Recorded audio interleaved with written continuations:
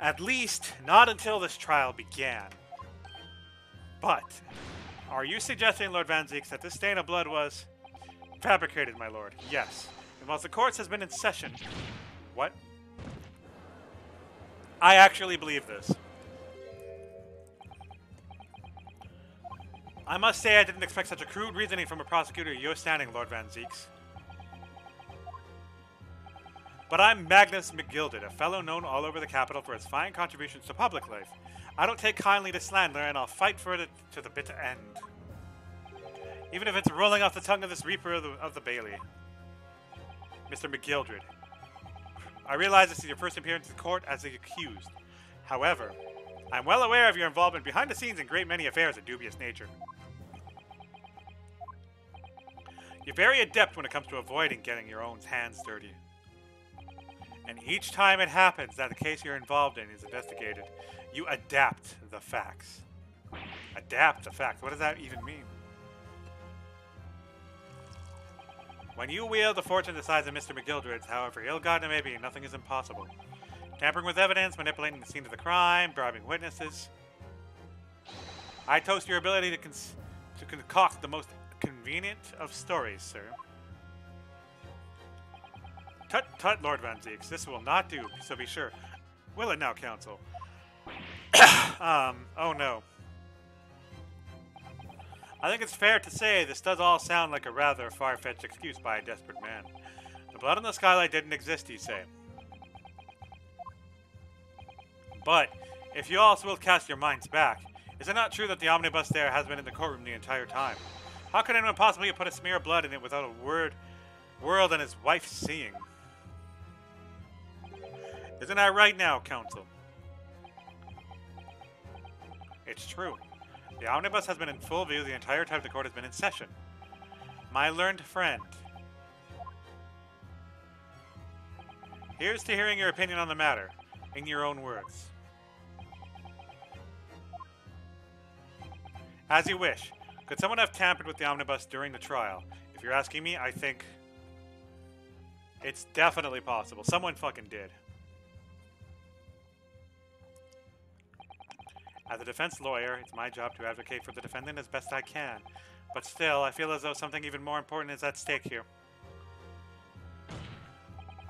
There is no evidence to suggest that the defendant did as my learned friend suggests. However, in terms of having the opportunity to carry out the alleged tampering, there is one possibility. Oh, good gracious. Explain yourself, counsel.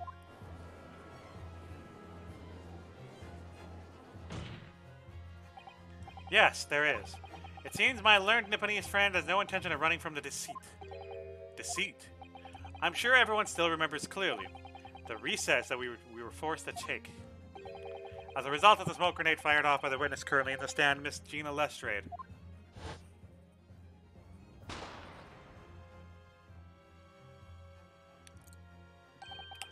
What is going on? Be careful, Naruhodo. Cover your face. Bailiff, don't let the accused escape. Secure the omnibus. I hereby call an emergency recess. Bailiff, ensure the defendant's in custody and clear the courtroom. The courtroom was filled with smoke, and everyone was thrown into confusion. All of us were made to leave this chamber. In that brief interval, under the veil of smoke and all the chaos, it could have been possible to steal inside the omnibus.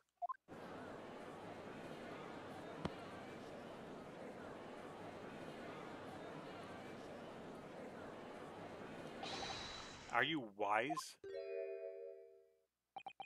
What are you trying to pull, ye? You rotten, feckless googer. Feckless? Googer? You're supposed to be defending me. There's a wicked plot. The plot to undermine me, so it is. Objection! Whatever you think it is, it changes nothing. The facts are the same. After this courtroom was evacuated earlier, as a result of the smoke grenade, a number of inconsistencies materialized in relation to the omnibus. Inconsistencies such as... To start with, the storage compartment underneath the rear passenger seat, empty. The police investigated the omnibus. Its compartment was full of the driver's items. Secondly, we have the smear of blood on the edge of the skylight. As I have said, I was not present at the start of the trial this morning. Unfortunately, Lord Van Zieks, no one is able to corroborate your claims. That's true. When the omnibus was first wheeled out, both the storage compartment and the skylight were shut. Accordingly, I'm afraid to say, we cannot establish with any certainty if this evidence is the result of tampering or not. Indeed, my lord. No doubt there was not a single person who saw fit to verify such things. What do you think? Sorry? About the omnibus. Is there anything else unusual about the omnibus?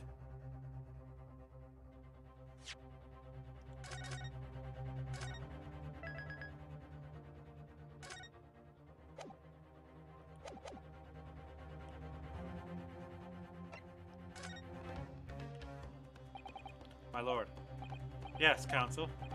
There is one further inconsistency. A mark that surely could not have been present at the start of the trial. What? What in the devil's name are you going to say now? If you dare betray me, you little maggot, you better start watching your back. Objection! Silence, McGiddle. The court awaits the defense's clarification. Kerr. This trial keeps swinging one way and then the other. I have no idea what's the truth and what's deception. What am I supposed to believe here? I shall have to ask you to elaborate, counsel.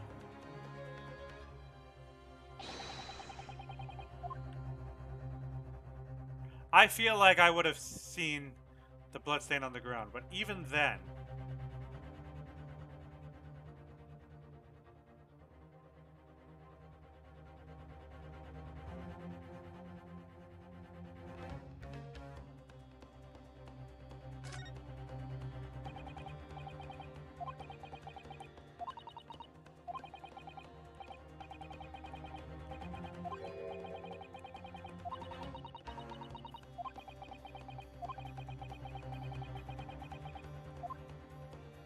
Got it!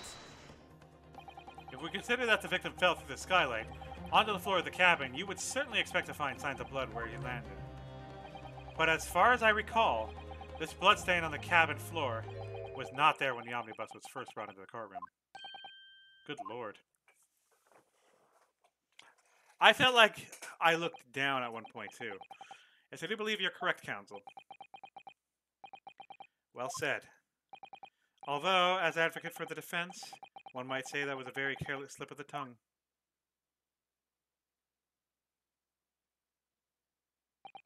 I believe that the bloodstain on the floor is a decisive piece of evidence. But if the question is whether the evidence is genuine, or whether it was unlawful fabricated by someone, I feel compelled to admit that there's at least a possibility that the evidence is fake.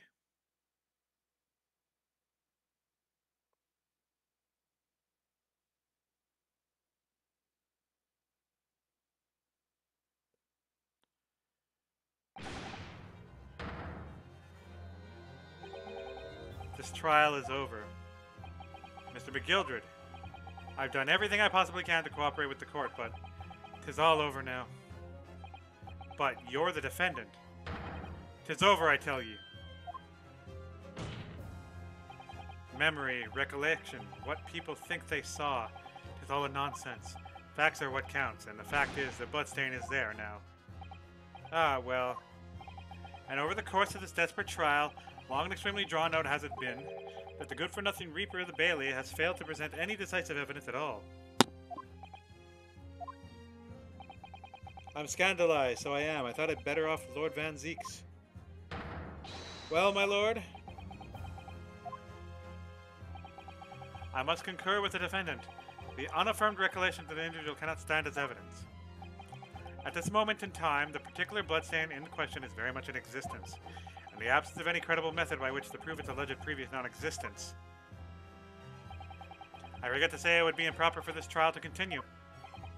Your lordship can't be serious. Lord Van Zieks, what is your position? Prosecution, my lord, has no further witnesses or evidence to present. Very well. In that case, as I believe we have explored every possible avenue in the matter, I shall proceed my education. As a formality, I am of course obliged to confirm with the defense first. What formality? As things stand at the moment, it would seem that Mr. McGilder will be found not guilty. Yes. Which would mean we've won. Is that really the right outcome here? Is it really alright for the trial to come to an end now with all these unexplained inconsistencies? Counsel for the defense, your closing statement, please.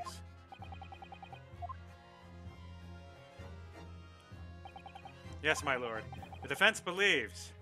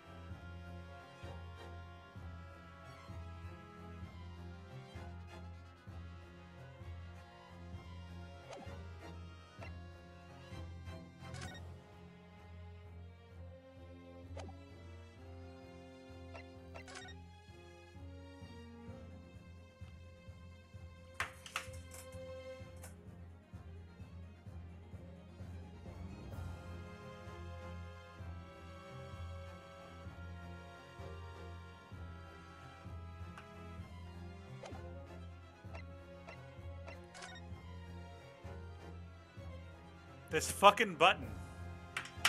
This button is driving me nuts. Where is the button? It's the key to all this.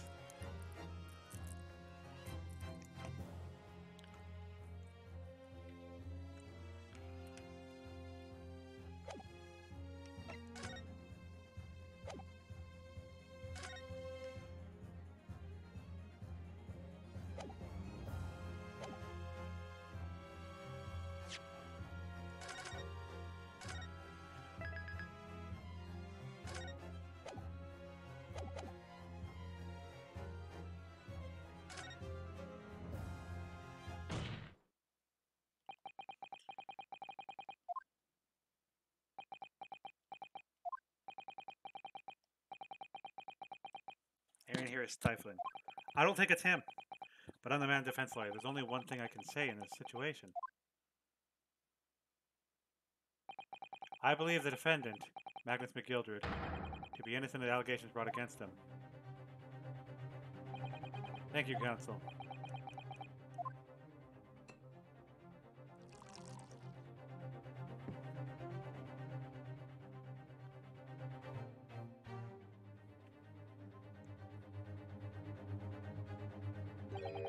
Here's to you, my Nipponese friend, and the most object clothing I have to hear in the court of law.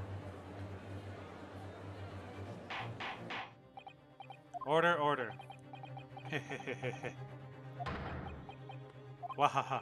Oh, it was a grand decision to appoint you as my lawyer, so it was. A grand decision. You've saved one of London's most influential gentlemen, fella. You should be proud of yourself. Here, have this for your troubles. Ah. Your job here is done, fella, and some fine work you've done, so you have. What do you mean? It's just as the right honorable gentleman has secondly put it before. The trial can't go on anymore. And your closing statement there was, how did he put it now? Nothing more than a formality.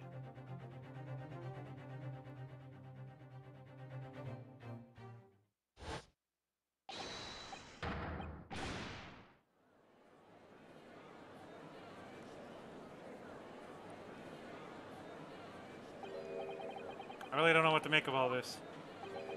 Was the evidence we seen genuine, or was it fake? Her lordship would be fuming. Any suddenly rubbish should be disposed of promptly, as I said. The stinking rich are always guilty of something, you. Mark my words. I feel terribly ashamed that I ever doubted the lovely man who gave us the lovely park.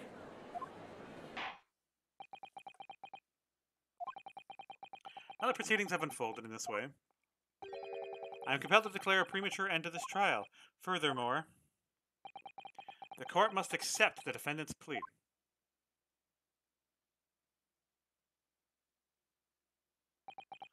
I thank you kindly, my lord. I hereby pronounce the verdict of this court. But we still haven't determined if the bloodstain in the omnibus is genuine or not. We don't know if these witnesses are telling the truth or the pack of lies. We have no idea about the truth. Lord Van Zieks, my lord, the case made by the prosecution was flawed, plain, and simple. If indeed the omnibus presented as evidence was tampered with, the prosecution is at fault for allowing such a disgraceful perversion of justice to take place.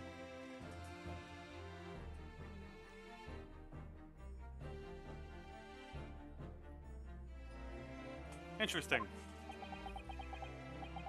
My sincerest apologies, my lord. Objection. But wait. When we were evacuated from the courtroom, Lord Van Zieks ordered the evidence to be secured. I'm afraid the prosecution cannot shun responsibility in this matter. That's so unfair. The capability of the defendant has not, at the present time, been established by this court. Consequently, the jury will not be required to proffer judgment. What? Well, Lord Van Zieks, it's been a pleasure, so it has. And as for you, my dear fella, I couldn't have asked for a better defense. Do you mean to tell me this has all been a grand waste of time? 'Tis the law of the land, my good man. If you'd like to pursue this matter further, you can always go ahead and try to change the law. Magnus McGilded. Good grief, yeah, you've more to say to me, have you? Just one thing, a warning. This is far from over. Well, something we look forward to then. I hereby pronounce the defendant, Mr. Magnus McGildred.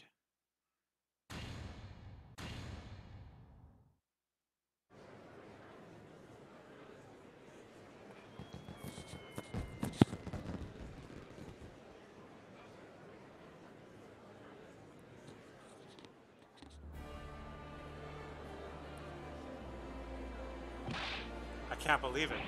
This is an outrage. I should have examined the evidence more. What are you talking about? The man's been cleared. He's innocent.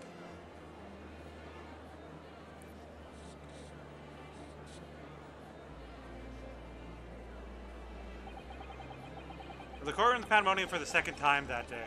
The judge delivered his verdict, and my first ever trial in Great Britain came to an abrupt end, with the defendant being found not guilty. Ostensibly a victory for us. But was it a good victory?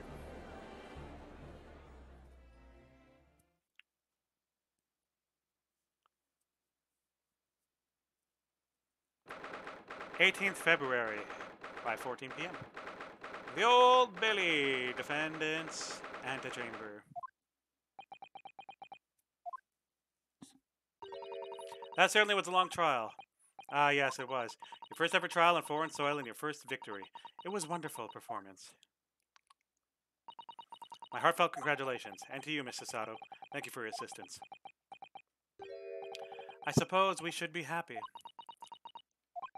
The trouble is, we're still completely in the dark about what actually happened. Well, we didn't have enough time, but isn't it wrong? I mean, who was actually responsible for Mr. Mason's death? We didn't even know that. The sole aim of the defense is to obtain a verdict. Exonerates the defendant. You carried out your duty to perfection. Aye, that you did. Mr. McGildred. Ah, and the girl is with him too. Well, it seems that stories are true. Oh, what stories? About the 6 enormous fireworks that will be letting off when there's a verdict of not guilty. I'm pretty sure you must have seen them by now. Spectacular, wouldn't you say? Yes, definitely. I heard it was a sight to behold, and to be sure, it was. And now I got you to thank, I suppose, for having an opportunity to see it. Ha ha ha ha. Oh, I don't know about that. I'm not sure I really did anything. What on earth are you saying, fella? How did I walk out of here a free man, then? I don't think it was so much thanks to me as down to your planning. You're a straight-talking fella, aren't you? I must say, you had me astray in the head there once or twice. But you're young and headstrong, wahaha. As water on the bridge. Congratulations, Mr. McGilded, on having your name cleared. But nothing's resolved. There's only one thing that matters to me. Oh. Aye. They've all seen that I didn't do that odious and abstinent deed. 'Tis grand, is it not? Suppose it is. Now the fine fellows of Scotland Yard can make matters in hand and sort out any wee details. They'll see it for what it is. They'll get to the truth. I've absolute faith in them, so I have, after all. I do be providing a good number of their wages with all the taxes I pay.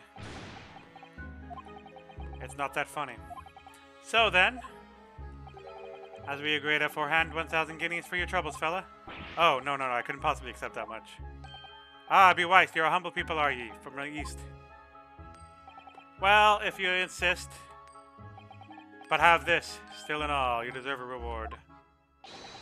Mr. Magnus of McGilded. Everything is ready, sir, if you'd like to follow me to the courtroom. To the courtroom? What's this, officer? 'Tis sooner than I was led to believe. I hope not inconvenient, sir. There was some changes to the schedule. Well, I must be making tracks now. 'Tis time for the inspection. Sorry, what inspection? They're going to examine the omnibus again, so I'm told. I asked if I could be present for it myself. They're going to examine it again? Now?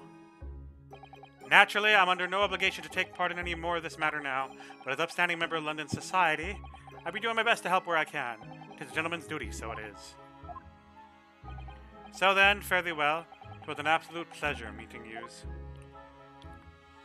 Funny how he's in the inspection. Hope you have a wait of time while you're studying here in Great Britain.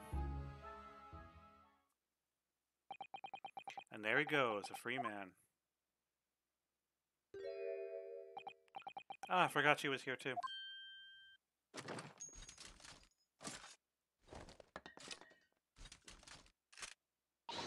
Don't move. Whereas I want to say, get a move on. She really does like taking forever to load that thing. Miss Lestrade, would you mind putting that thing down? You're a grown-up.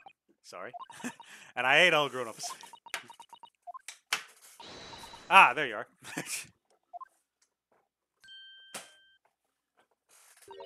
Naughty, running off like that. Is this so kind of picnic? Who is this little girl now? And taking that with you as well? I was looking forward to the trial of one of my experimental smoke grenade launcher.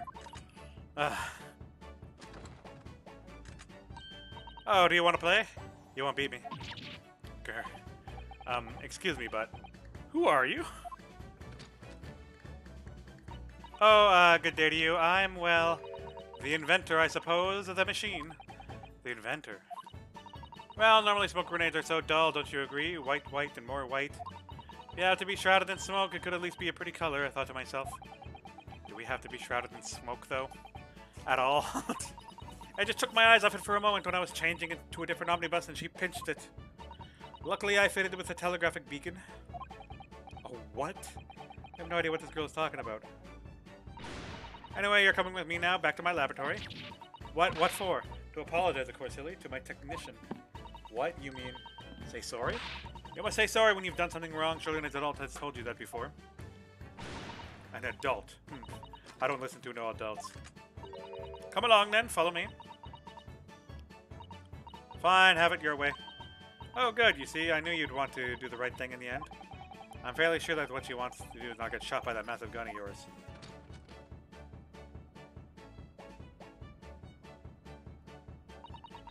Well, be leaving now, then. Bye-bye. I'm so sorry for all the fuss. She was a lively one. Whoever the hell that is. Well, do you think perhaps we ought to be on our way now, too? Yes, you're right, but where to? Oh, we haven't had time to find a place to stay. No sooner have we arrived in London, we had to rush here. All our traveling cases are still in the bailiff. I was originally planning to spend today in search of lodgings, but it's a late hour in the day, I'm afraid we may be out of luck. Don't worry, though. I have a plan. If the worst comes to worst, I've heard of a lovely park where we could spend the night. Please tell me you're not thinking of McGilded Park.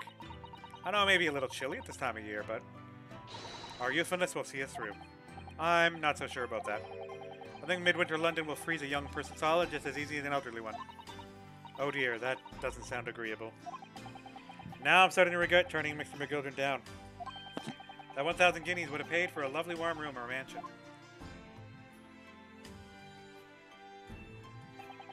And so, the trial that determined my worthiness for the study tour was over in the end of their first day in London. However, as we were soon to learn, there were more trying times ahead, just as the Reaper of the Bailey had warned. The case was far from over. That button is the glaring point of that case. What's going on? Get the fire brigade! Water! Bring water, quick! What the? How did this happen? I don't know, sir. By the time I got here, it was already engulfed. No one was supposed to be allowed in here before we started investigating.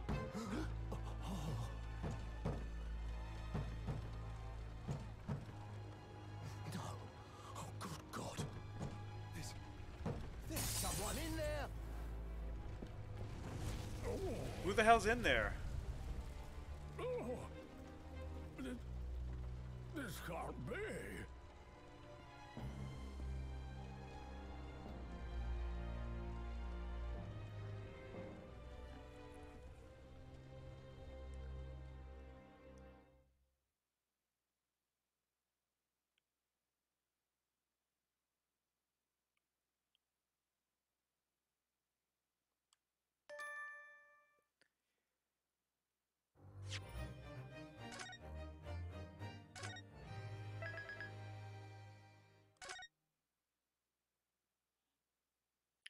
Who's in the carriage? Find out next week. Probably Saturday after 9 JST. Yeah. Yeah, I'm gonna leave it there, man. That's a